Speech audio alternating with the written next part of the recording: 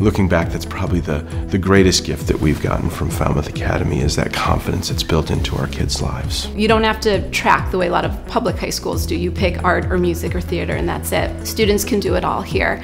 I mean, I'm certainly thankful for my experience here and all the tools and opportunities that Falmouth Academy has offered me and allowed me to grow as a person, as a student, as an artist, as an athlete, all regards of who I am. With science, I've been put in touch with a mentor from Woods Hole, and during that mentorship, I've really been able to see how the things that I've learned in my years at FA are being applied actively in science.